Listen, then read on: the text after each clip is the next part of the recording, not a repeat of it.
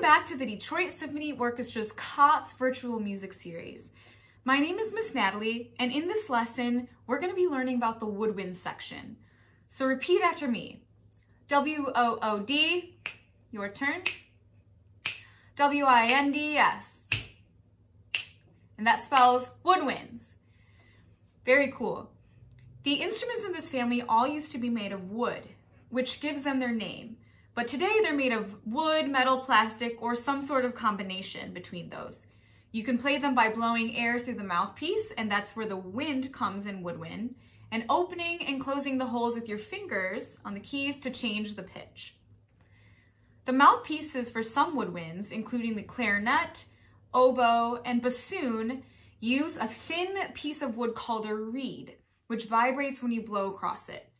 The clarinet uses a single reed made of one piece of wood, while the oboe and bassoon use a double reed made of two pieces joined together. Just as with the brass family, the smaller woodwinds play higher pitches, while the longer and larger instruments play the really low notes. The woodwind family of instruments includes, from the highest sounding instruments to the lowest, the piccolo, the flute, oboe, English horn, clarinet, bass clarinet, bassoon, and contrabassoon. Miss Hannah is going to give us a little bit more information about the flute from the woodwind family.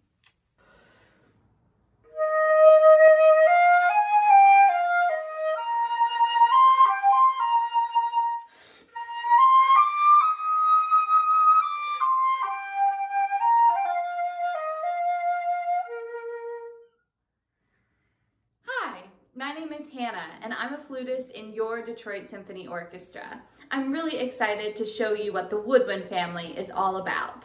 I play this beautiful instrument, the flute. The flute is the highest of the woodwind instruments, except for the piccolo, which is the flute's sister, and is even higher and even smaller. To make a sound on the flute, you blow across the head joint like this.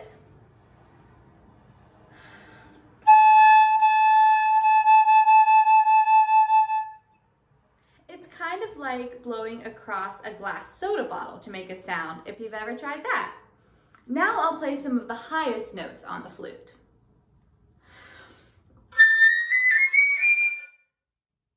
That's pretty high, right?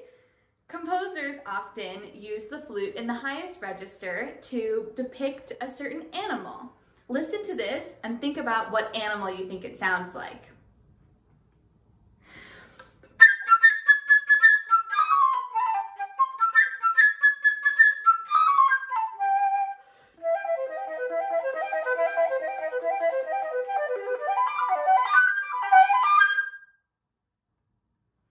Do you think it sounds like a bird? I do. Now I'll play some of the lowest notes on the flute.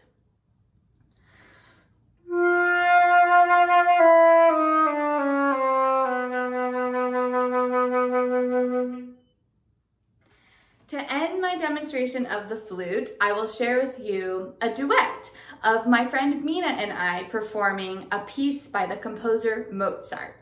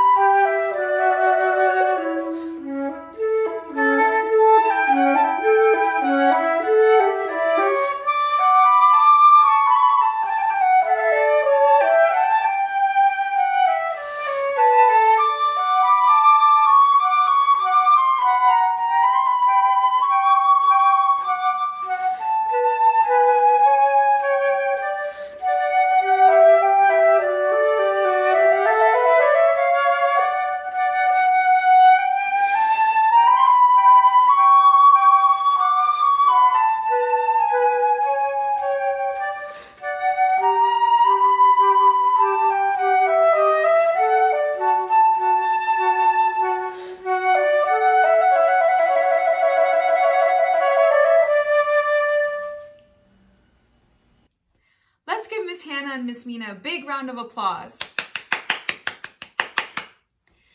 The piece they played was a duet, which means that two musicians play two different parts at the same time. And the piece was composed by Wolfgang Amadeus Mozart. Can you repeat that after me?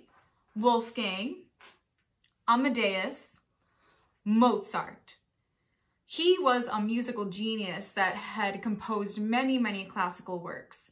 I think you know some of his pieces. But how did Mozart's flute duet make you feel? Happy, sad, awake, or sleepy? Can you remember how Miss Hannah played her flute? We're going to play along with her and move with the music with this next piece that she performs for us.